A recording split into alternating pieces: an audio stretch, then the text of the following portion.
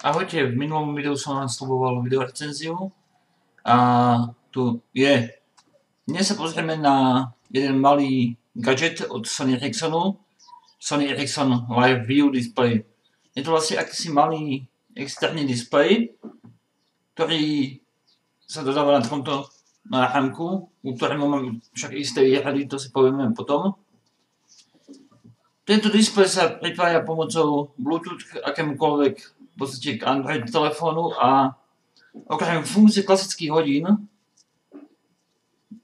ktoré sa dá využiť aj ako vlastne akýsi informačný systém, keď za pomoci widgetov môže informovať o kalendári, vynechaných hovoroch, SMS-kách.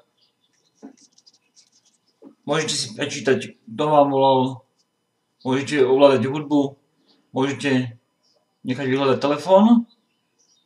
Samozrejme si môžete doinštalovať rôzne ďalšie widgety z Android marketu a samozrejme musíte mať nainštalovaný v mobilnom telefóne Android Live View Manager, špeciálnu aplikáciu pre toto zariadenie.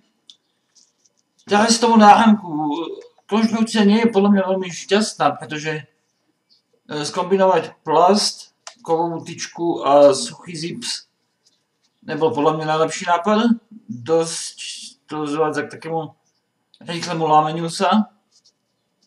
Osobne sa mi veľmi skoro odrazila táto časť.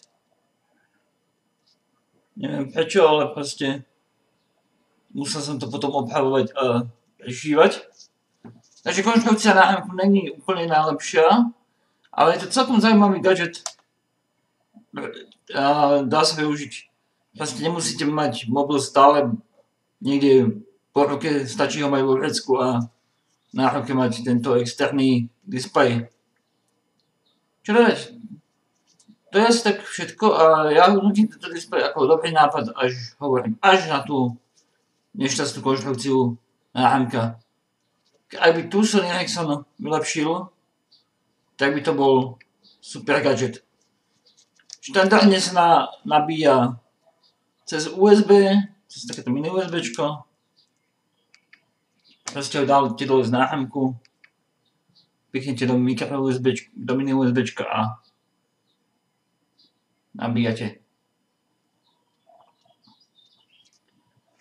Takisto sa k tomu dodáva ešte jedna časť, takýto držiak. Ten si môžete pripnúť napríklad na monitor notebooku a mať všetky informácie po ruke. Samozrejme, tým, že sa to pripája cez Bluetooth, tak treba počítať so zvýšenou spotrebou baterky mobilného telefónu. A to je vlastne asi všetko, čo som chcel o tomto celkom zaujímavom produkte povedať. Takže toľko o Sony ERICSSON LIVEVIEW.